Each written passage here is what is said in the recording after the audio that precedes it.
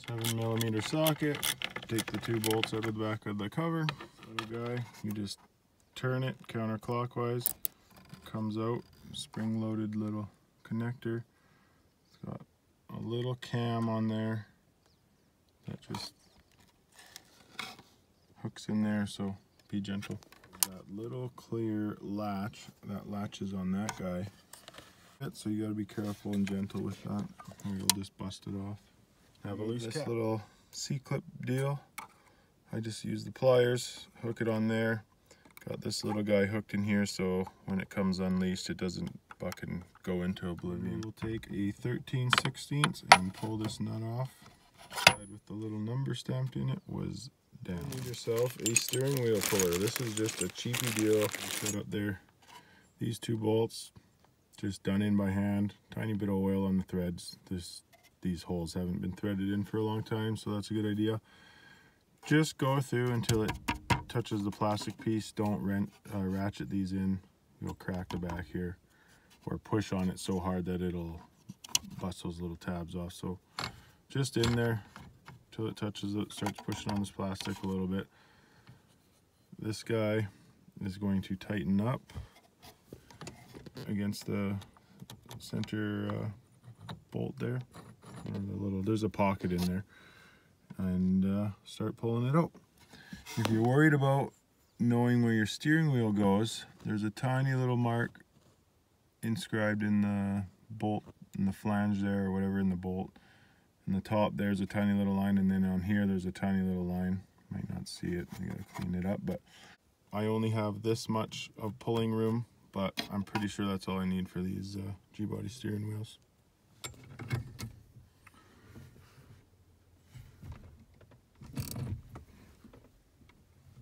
Real easy.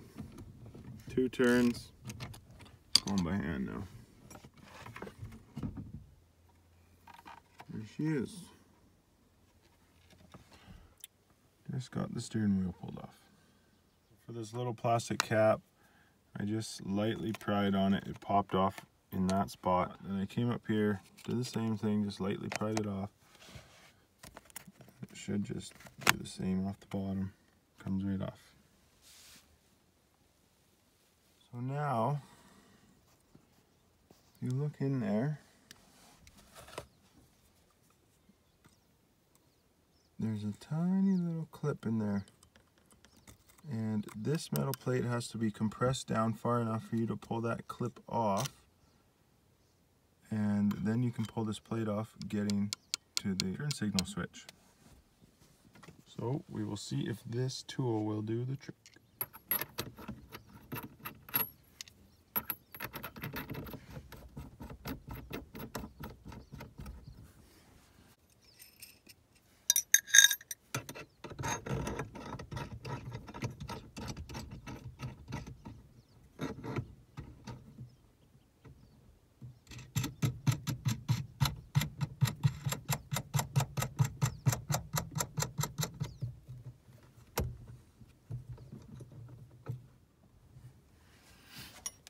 $13mm.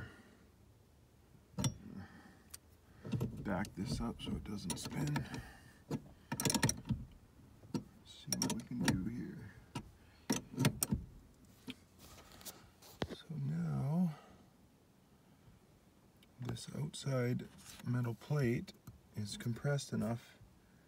You should be able to pick that ring out of there. 3 of them. See what we can do here. Basically 1 to hold it from moving and 1 to open it up and over. I'll just slide it on up. That's probably enough to release the tension off that plate. C-clip deal up as high as it needs to, because it'll just slide around the shaft. There we go.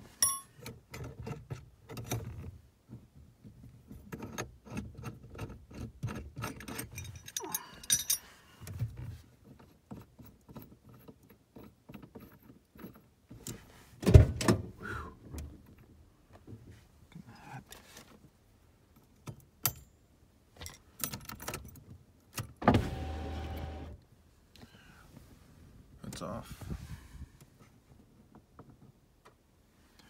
The plate.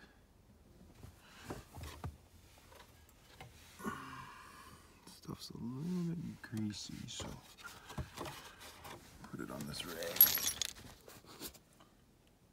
Pull off this guy.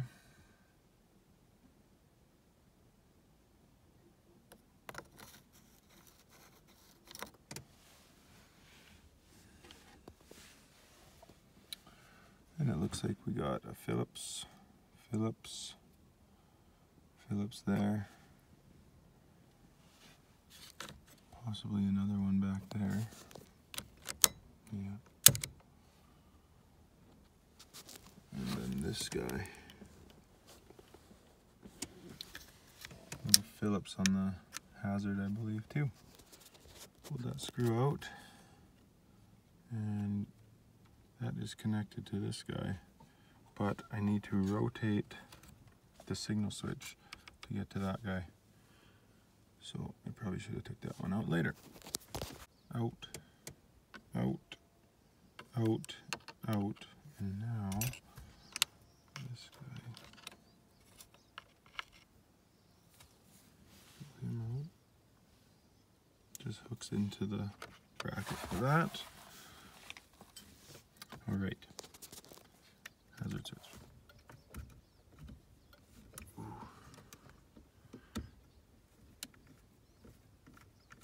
Just kind of backing that up with my finger because when I push on it, it wants to push the switch in.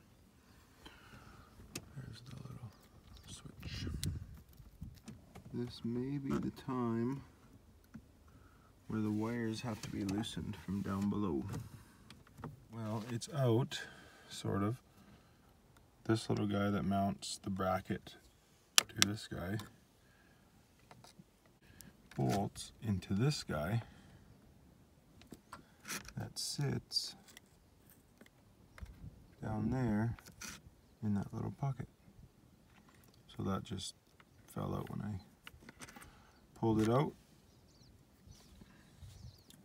Right there. That little screw goes through there and into that guy. Now you can see down there is what's holding it on, is all those wires. They both look the same. That little metal piece that was in behind there in this one is installed already, so makes it easier. Just count the number of wires here and then make sure you got the same amount. I think I got to get the harness for all the wires connected to that loose, so I am going to pull this little guy down and have a look underneath. Pop. Just pulled this guy, little heater wrench, connects in on that side. Connects in on that side. They're kind of a bitch. You might have to use some of these picks reaching in there and prying up on there as you're pulling on the other side. I pulled this one out a little bit here, so be careful of that if you care about that shit. And this looks like the wire pack here. So we'll probably have to loosen these guys off and get a nice little gap in there and get to that plug. I did loosen all 4 of these slightly. Those are 13 mil, and then this guy is 15 mil. There's one on each side. Should let the column drop down.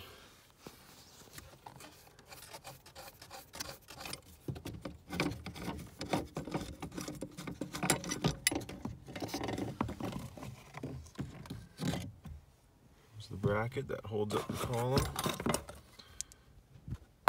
They got the little string connector deal that goes to your indicator. You don't want to, you got to be pretty gentle with that. Otherwise you'll stretch it and it won't line up, or you could break it or something. Now we have access to the wires a lot more. It looks like we should be able to fish them through, I hope. There's this guy, so push him off.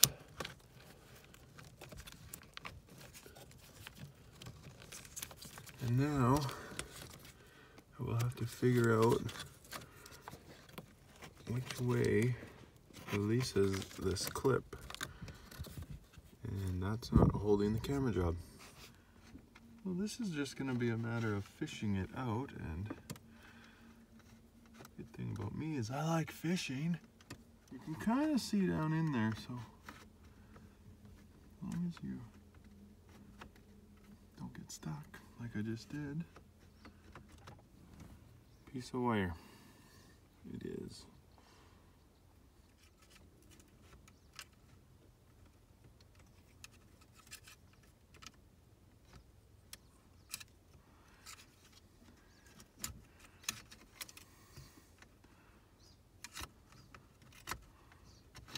There she goes. That was just out a little bit like that and hooking, so I just had to fish her by there. All right, the old one is out. Let's make sure it is the same here. Amount of wires. Now we get to fish this back in there.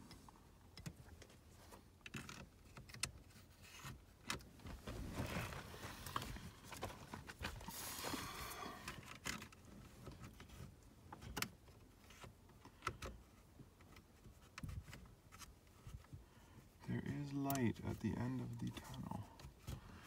Get her in there with a finger. Push her the rest of the way. Screwdriver.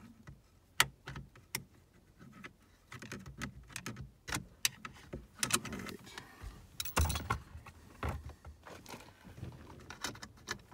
There she is. Poking through. Click it back into its harness.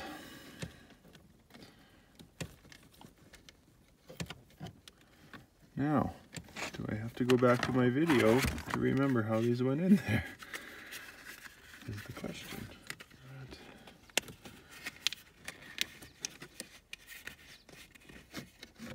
Yeah, you bugger. I'll try and get them all in before I slide it up there.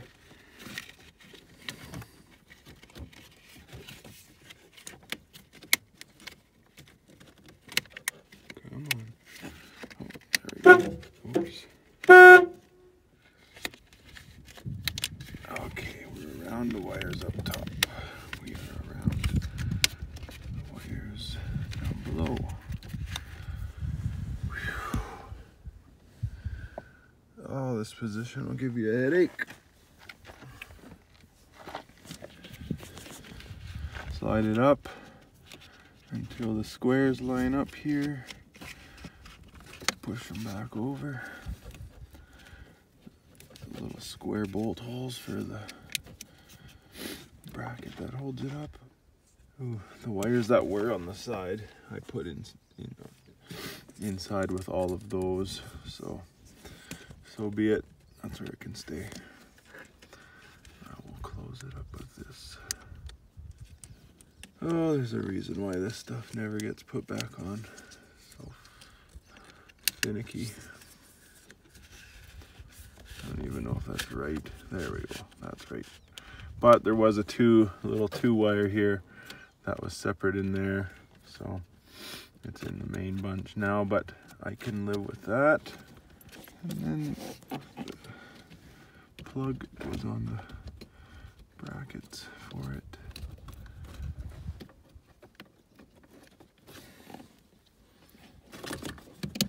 I don't know if the camera can see, but I can see. Right there. Little end of the clip, slide over that. This plastic piece gets pushed over first. May have to pull a bit of the wire slack down. Get this switch to pull back in here. Oops. Flicking the switch. There, it clicked right in there.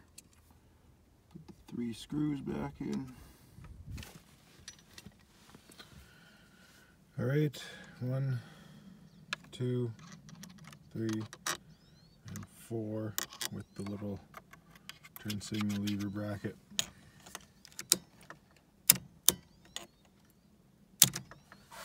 And then this guy. hazard switch. Now I'll lightly put the bracket bolts back on and then push the column up and put those two 15 mils back on, and yeah, this plastic guy on there. Gear, which only goes on one way.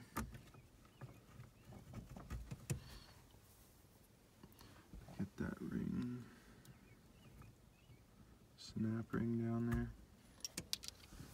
Back this up so it doesn't turn into the adapter.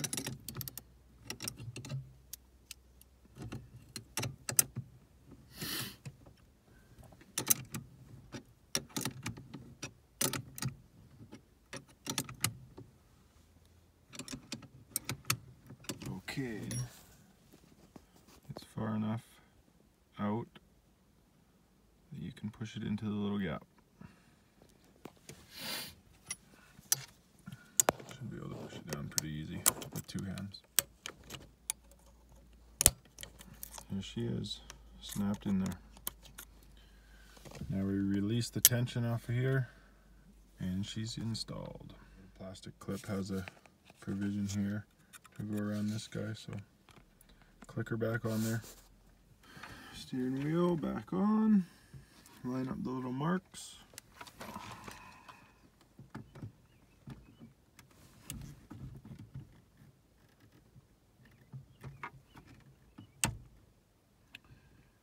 Get that little white plastic piece in there. There she goes. The splines lined up. There, it clicked right in there.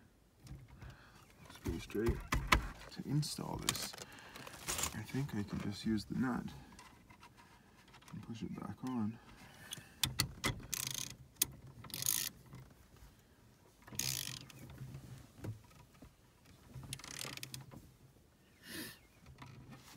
So normally, before doing this steering wheel, I would button up the steering column, but I'm going to be in there changing a brake switch, so that's kind of why I only am doing the wheel right now.